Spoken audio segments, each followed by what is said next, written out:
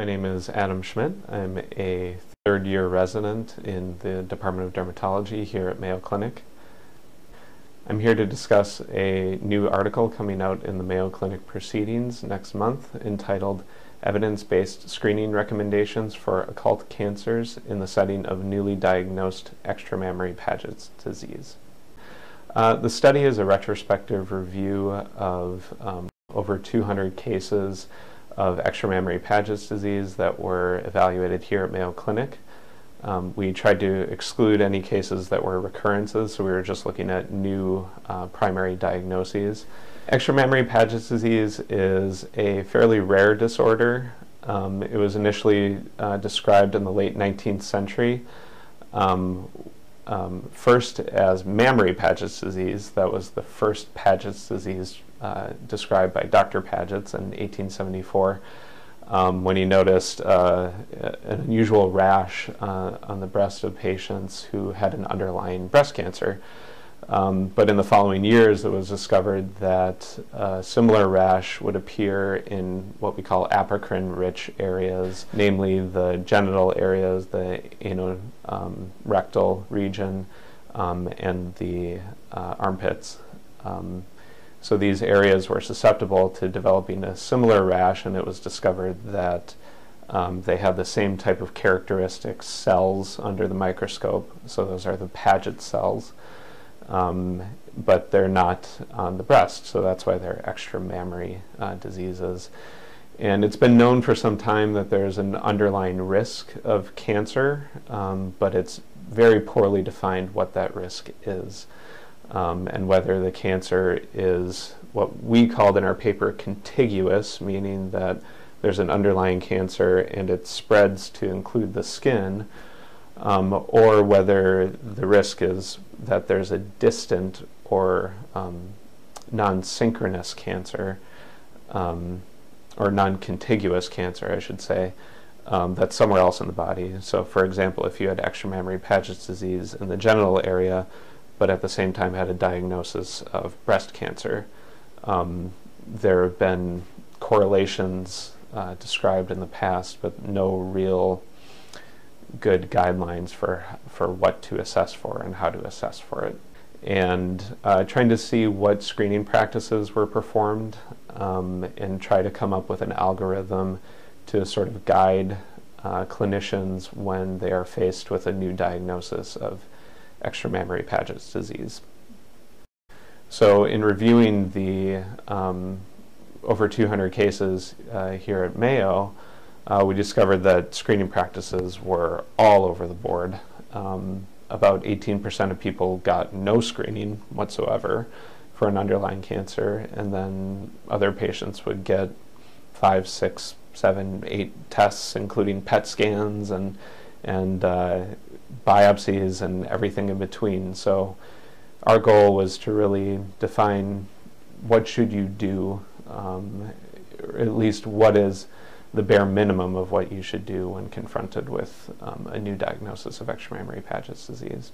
So what this means for clinicians is that you should perform cancer screening. That was the number one sort of conclusion of our study, is that just over 11% of patients had a distant, or what we call the non-synchronous cancer discovered within 1 year of the diagnosis of extramammary Paget disease. And so the main sites of that were breast and urinary tract for women, and for men it was the prostate was the number one site. And so we concluded that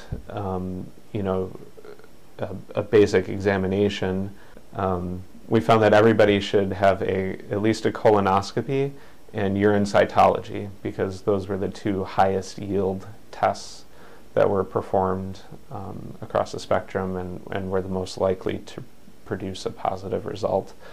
For women, mammography should also be performed, as well as a pap smear.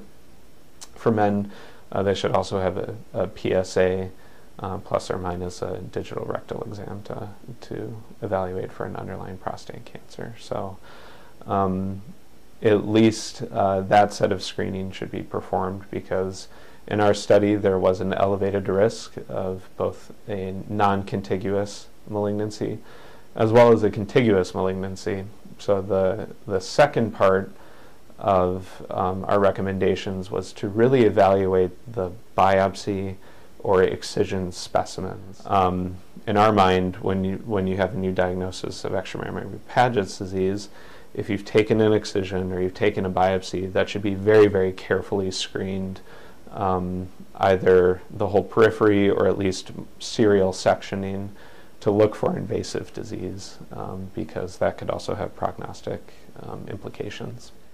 So for our patients, we hope that this provides very distinct guidelines for their clinicians to help in the evaluation of both their primary diagnosis or the initial diagnosis of extramammary Paget's disease, but also knowing that they're at a higher risk for an underlying cancer and how to evaluate for that. So our goal is that they get appropriate screening so that nothing is missed, but also so that they don't get excessive screening that maybe is unnecessary in terms of invasive measures or cost to the patient. So extramammary Paget's disease is a rare disorder with a delayed diagnosis due to its rarity and the fact that it mimics other much more common disorders. We do see a fairly high number of it here, given that we're a tertiary referral center. And so our goal with this study was to collect all the data that we've amassed through the years, through the cases that have been evaluated and treated here, and try to come up with an algorithm or some guidelines for how to approach a new diagnosis of extramammary Paget's disease. Essentially, we found that people are at a higher risk for an underlying malignancy and that they should undergo screening as outlined in our algorithm, with further testing and treatment based on the findings of that initial evaluation. We hope you found this presentation from the content of Mayo Clinic Proceedings valuable. Our journal's mission is to promote the best interests of patients by advancing the knowledge and professionalism of the physician community. If you are interested in more information about us, our homepage is www.mayoclinicproceedings.org. There you will find access information for our social media content, such as additional videos on our YouTube channel or journal updates on Facebook. You can also follow us on Twitter. More information about healthcare at Mayo Clinic is available at www.mayoclinic.org. This video content is copyrighted by Mayo Foundation for Medical Education and Research.